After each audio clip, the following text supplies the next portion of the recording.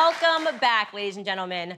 So you may have heard, but last week, Texas passed its heartbeat bill, banning abortions after 6 weeks. In response, everyone's favorite representative, Alexandria Ocasio-Cortez, took to CNN to defend the supposed right to kill an unborn baby. Not the baby of a woman, of course, but rather of a menstruating person. Let's watch, and I will then offer her a counterpoint. In recent years, the political landscape has become increasingly divided, with polarizing debates emerging on various social, cultural, and moral issues. Among the most contentious is the topic of abortion. This debate resurfaced recently when Texas passed its heartbeat bill, which bans abortions after 6 weeks of pregnancy. The bill sparked outrage from liberal politicians and activists, including Alexandria Ocasio-Cortez, AOC, who voiced her objections on national television. Well, I find Governor Abbott's comments disgusting, and I think there's twofold. One, I don't know if he is familiar with a menstruating person's body. In fact, I do know that he's not familiar with a woman, with a female or menstruating person's body, because if he did, he would know that you don't have 6 weeks. Is that quote unquote 6 weeks? And I'm sorry we have to break it down on, break down biology 101 on national television. But in case no one has informed him before in his life, 6 weeks pregnant means 2 weeks late for your period. And 2 weeks late on your period for any person with a menstrual cycle can happen if you're stressed, if your diet changes, or for really no reason at all. As Republicans, it is imperative to stand with voices like Candace Owens, who champion truth, biological reality, and the sanctity of life. Let's begin with AOC's remarks on CNN, where she criticized the Texas heartbeat bill. I think we are all Anderson Cooper, who's kind of just like, not really sure what's going on here. Why can't you say woman? Why can't you say women? So, of course, the internet exploded with this, going how bizarre that she feels that she can't even say woman or women. And she claimed that the bill is out of touch with the biological realities of women's bodies, arguing that the 6-week time frame is insufficient for women to discover they are pregnant. While this argument is not new, AOC's approach to the issue quickly turned controversial when she referred to women as menstruating persons. This politically correct, gender-neutral language has become a hallmark of the left's attempt to dismantle traditional gender norms, and it speaks to a larger agenda that seeks to redefine not only womanhood, but also fundamental truth. On Twitter, she hit back. And she said, not just women, trans men and non-binary people can also menstruate. Some women also don't menstruate for many reasons, including surviving cancer that required a hysterectomy. GOP mad at this are protecting the patriarchal idea, buzzword, feminist buzzword, that women are most valuable as uterus holders. And then she went on and said a few more things. She said, trans, two-spirit, and non-binary people have always existed and will always exist. People can stay mad about it if they want, or they can grow up peace sign, rainbow flag. Not sure what that flex flag is, but I'm sure the rainbow flag gave birth to it, whatever it is. I think somebody's telling me in my ear it's a trans flag. So many flags, so much fun. Truths about biology. AOC's refusal to use the word women in her defense of abortion rights is troubling for several reasons. First, it undermines the very group she claims to defend. By reducing women to nothing more than menstruating persons, AOC erases the uniqueness of womanhood, treating biological women as interchangeable with anyone who experiences a menstrual cycle, including some transgender men and non-binary individuals. This linguistic shift is part of a broader effort to deconstruct gender, and it does more harm than good. Women are not defined solely by their reproductive systems, but to avoid the term altogether in favor of vague, politically correct jargon is an affront to biological reality and the identity of women everywhere. So there's a lot going on here, but my favorite part is that just this morning, AOC got into a tiff not related to this. Actually, on Sunday, she got into a tiff not related to this, which was with Joe Manchin, and he called her young lady to be polite. He said, when this young lady, and she got really mad, and she said, in Washington, I usually know my questions of power are getting somewhere when the powerful stop referring to me as Congresswoman and start referring to me as young lady instead. So now she wants to be referred to as Congresswoman. So that changed because AOC doesn't remember her stupid from yesterday when she piles on the stupid of today. So let's just sit back at all of this. Okay, ready for the counterpoint. So Candace Owens was quick to point out the absurdity of AOC's remarks, highlighting the irony of a politician who claims to champion women's rights while simultaneously erasing women from the conversation. Owens's response, delivered with her characteristic wit and clarity, cut through the noise and brought the debate back to where it belongs, the truth. Counterpoint number one, AOC, to your point about menstruating persons. Yuck. A general rule that I like to follow in debate is that if I'm too scared to even acknowledge the existence of the group of individuals I'm purporting to be defending, I probably have no business in the debate. Say it with me. Women. Women. It really is that easy. I cannot stress to you how unbelievably childish it is that you're too scared to acknowledge your own gender.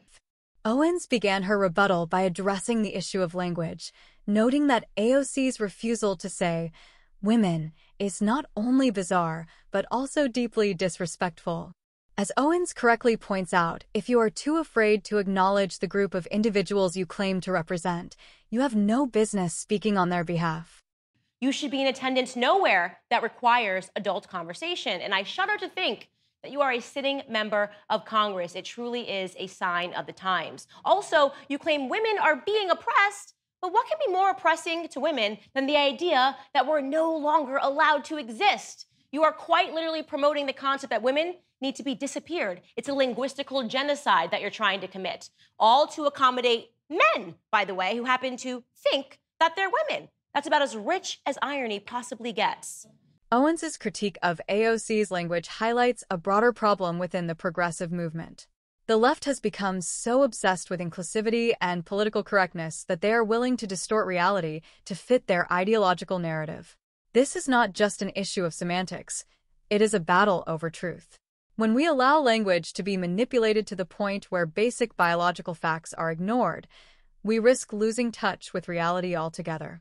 Owens's unapologetic defense of women as women, not menstruating persons, is a breath of fresh air in a cultural climate that often prioritizes feelings over facts. Counterpoint number two, to your point about patriarchal ideas, the patriarchy, I've got really bad news, AOC. If gender isn't real, then neither is the patriarchy. Poof, it's gone. If men can be women and women can be men, then abortion is now everybody's issue. You're upset with Governor Abbott. Why?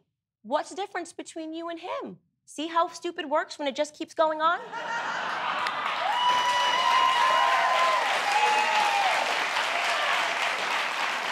Gender is not a social construct. It is a biological reality.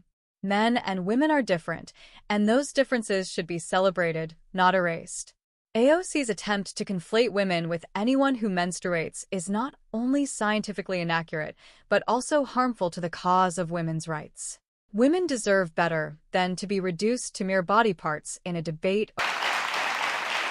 And lastly, to your point about the GOP attempting to reduce us to uteruses, I think I can speak on behalf of all women everywhere when I say that if we are forced to choose, we would much rather be known as uteruses than menstruating persons. Seriously, it's disgusting.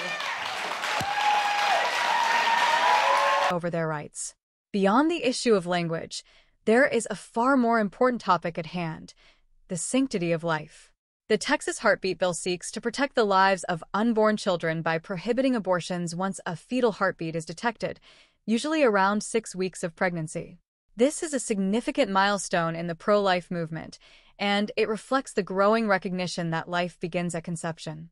AOC's defense of abortion, even after a heartbeat is detected, reveals the moral bankruptcy of the pro-choice position.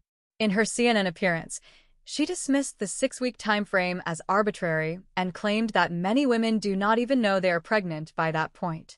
But this argument misses the point entirely.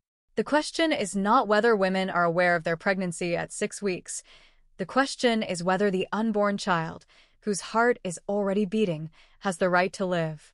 Owens's response to AOC's pro-choice stance is grounded in the fundamental belief that all human life is valuable and deserves protection. Unlike AOC, who frames abortion as a matter of personal choice, Owens recognizes that the decision to end a pregnancy is not merely a personal one. It is a life and death issue that involves another human being, the unborn child. The Texas Heartbeat Bill represents a significant step forward in the fight to protect the most vulnerable among us. By banning abortions after a heartbeat is detected, the law affirms that life begins in the womb and that the state has a duty to protect it. As Republicans, we must continue to advocate for policies that defend the rights of the unborn. The right to life is the most fundamental of all rights, and it is one that we cannot afford to compromise. Another key point in Owens's critique of AOC is the issue of gender ideology. AOC's use of terms like menstruating persons is part of a broader push by the left to redefine gender and erase the distinctions between men and women. This ideology is not only confusing but also dangerous. As Owens pointed out, if gender is not real, then neither is the patriarchy. The left loves to talk about dismantling the patriarchy, but if men can be women and women can be men, then what exactly are we dismantling? This inconsistency reveals the absurdity of the left's gender ideology. You cannot claim to fight for women's rights while simultaneously denying the existence of women as a distinct category. Owens's point is clear. The left's obsession with gender fluidity is undermining the very causes they claim to support. If gender is nothing more than a social construct, then why should we care about issues like women's rights or the patriarchy? The left's contradictory positions on gender reveal that their true goal is not equality or justice, but the destruction of traditional values and norms. As conservatives, we must reject this dangerous ideology and reaffirm the importance of biological sex. Men and women are different, and those differences are worth celebrating. We must protect the rights of women without erasing the reality of womanhood itself. Owens's defense of gender reality is a crucial part of this fight, and we should stand with her in pushing back against the radical left's attempts to deconstruct gender. The Texas Heartbeat Bill is a landmark piece of legislation, but it is just the beginning. As more states consider similar laws, the pro-life movement is gaining momentum, and it is clear that the tide is turning in favor of life. AOC and her allies may continue to defend abortion, but their arguments are becoming increasingly out of touch with the American people. Candace Owens's powerful rebuttal to AOC's pro-choice rhetoric is a reminder that the fight for life is far from over. As Republicans, we must continue to advocate for policies that protect the unborn and uphold the sanctity of life. The Texas Heartbeat Bill is a significant victory, but there is still much work to be done. In conclusion, Candace Owens's response to AOC is a masterclass in conservative values, common sense, and truth. Owens's unapologetic defense of women, the sanctity of life, and biological reality is a reminder that we cannot afford to let the left's radical agenda go unchallenged. As Republicans, we must stand with Owens and continue to fight for a future where life is protected, women are respected, and truth prevails.